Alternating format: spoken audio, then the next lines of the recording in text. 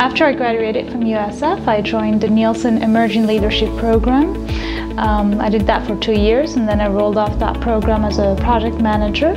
And my current role today is a Director of Engineering R&D at Nielsen. In my role, I work with various technologies that span across different areas, including things like leveraging Bluetooth technologies to determine proximity of a device, designing and hardware and working on embedded development, and of course we also do a lot of machine learning to stay ahead in our domain, which is marketing and research. I actually think that my schooling here at USF prepared me for all the roles I've had so far. The topics and classes were very much on point with the latest technology at the time. We covered all the basics, but my favorite part was how flexible the program was. We had a lot of electives, and there's a lot of stereotypes that, computer science is about cybersecurity, or if you like gaming, and I don't like either, by the way, but I found some things that were of interest of mine. Things like machine learning and embedded development. I did a lot of electives there, and here we are today. A lot of the projects I work on at Nielsen cover those same topics. I think that was from the academic perspective. From a people and personal perspective, we also had a lot of exposure to local companies, to bigger companies, and all of it was very helpful, and I think USF is great at making people who graduate very well versed. I think that the staff in computer science were very supportive.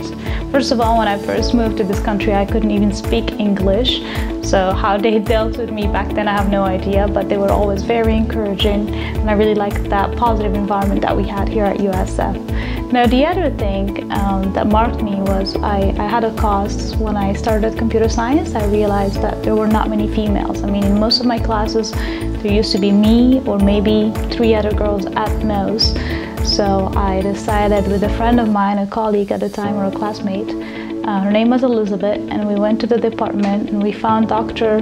Wong, and we proposed to her to start a Women in Computer Science organization, and I think it's still alive today, and it's called WICSI. And I remember at the time, it was funny because we wanted to do this, but there were no female engineers, so we had to form the group, and the department supported us.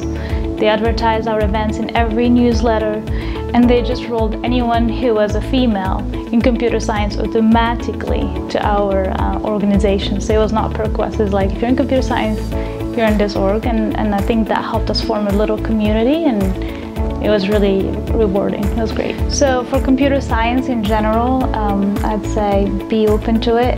The field is very wide, and even if you might not like some aspects of it, you might like other aspects, so don't close that door before you even open it.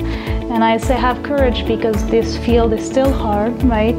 A lot of things might seem very difficult in the beginning, and you need to persevere and be patient with yourself, and then be humble, because I think that's the international language for everybody, to have a good relationship, good communication. I mean, people are everything. People are our customers, our team, our boss, and our families. Go Bulls!